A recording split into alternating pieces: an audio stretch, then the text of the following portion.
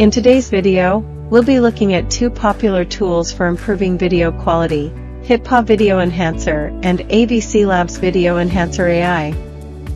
Whether you're creating content for social media or simply refining personal footage, enhancing facial quality can make a big difference. So let's dive in and see how these tools compare when it comes to face enhancement. Let's start with HitPaw Video Enhancer. HitPaw's interface is visually rich. From the home screen, you can preview all features. To begin, click the Video Enhancer button, then import your video. On the right side of the interface, you'll see options to download additional components as needed. For face enhancement, HitPaw offers two modes, Sharpen and Soften. Let's test both. First, we'll try Sharpen mode. After applying the enhancement, you'll see a clear improvement in facial details. The lines, like the edges of the face and even the eyelashes, become sharper.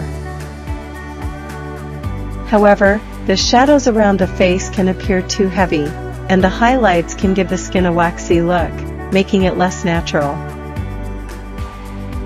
Despite these minor drawbacks, the overall clarity is much improved. Next, we'll switch to Soften mode. Here, the face appears smoother, with more natural-looking shadows and highlights. But if you zoom in, the skin texture becomes overly smooth, almost like a soft focus effect, which can make it look less realistic.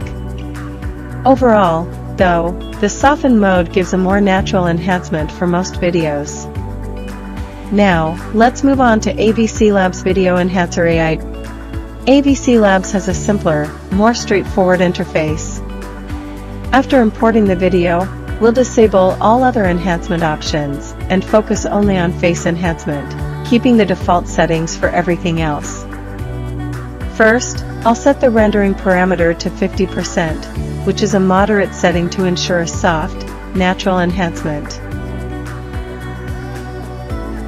After clicking Preview for 10 seconds, you can see the face looks much clearer, with the skin texture remaining realistic.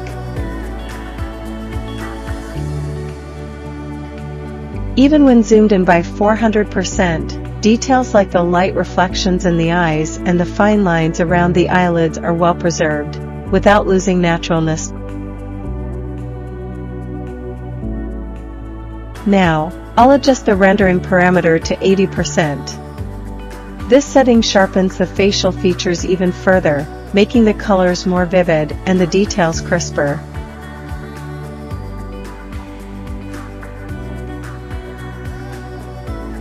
When zoomed in, you'll notice the AI adds a subtle grain to the skin, which mimics the natural texture you'd see with the naked eye. And that wraps up our comparison. Both HitPaw and AVCLabs perform well in enhancing facial details, but AVCLabs stands out with its more natural approach to skin texture. Which tool do you think works better for your needs? Let me know in the comments. I'd love to hear what you think.